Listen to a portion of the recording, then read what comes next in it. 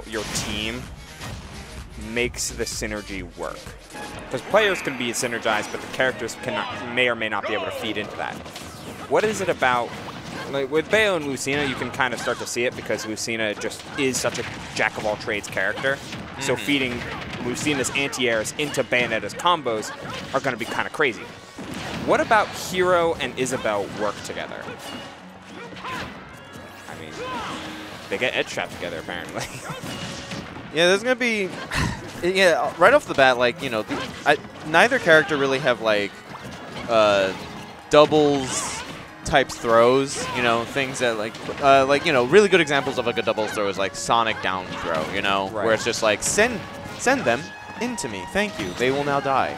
I don't really think we're going to see too much of that. Like, the most straightforward throw we could see is maybe, like, Hero up throw, but, like, up throw is a lot harder to have something like a doubles combo. They have to be, like, already in that position. Yeah, plus, Isabelle isn't really known for hunting people down in the air. Like, this really feels like a keep-out team, but, I mean, they're kind of getting... Mottineva's kind of getting body right now. Drops down with the Flame Slash, but it's... just all of that man is gone. Like, we just saw Mottineva sit in center stage and is just letting menu fly. But the turnaround from... the turnaround from Reyluno's the... No, Reyluno's the Bayo. So Reyluno is Bayo, yeah. Okay, yeah. So it is rammed with that Lucina. So much happening. It's so quick.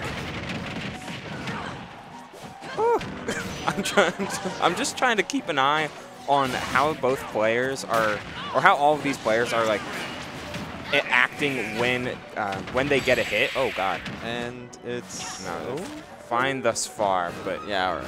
Wow. Wait. Oh, we're still here. Okay. We're still going. We're still flying.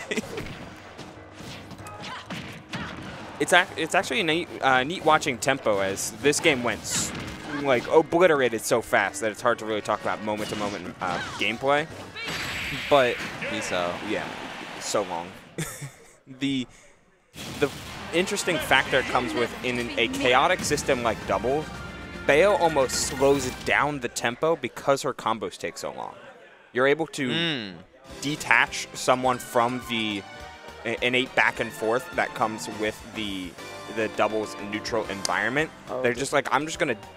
This guy is out of commission for as long as this Bayo combo lasts, which felt really bad when you're coming up against a Hero, or when Mottineva was left alone, forced to deal with the slower Hero against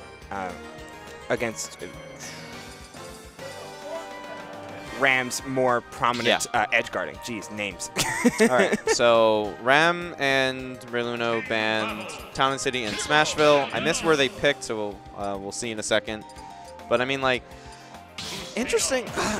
I mean, I guess like getting rid of Smashville, like, you know, you just want to have a lot of space, and you know, you don't want too much of a cluster in dubs. Oh, and we're already seeing a character change from Noivy going True Ninja.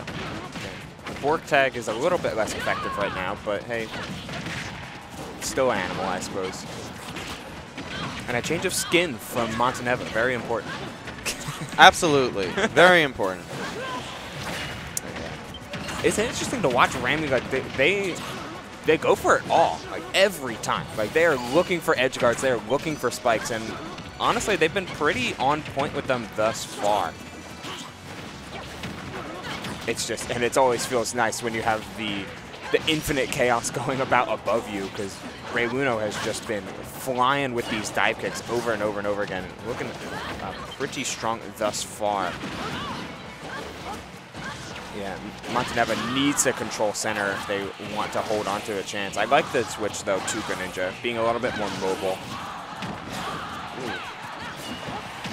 Back at center stage. It's a rough one for sure, as that is going to be a dead Hero. Okay, that is going out for Mottineva. A swift KO and immediately drop down a boom. Evens up the game in terms of... Oh, no, it was Noivy that was the one that dropped, but not for long.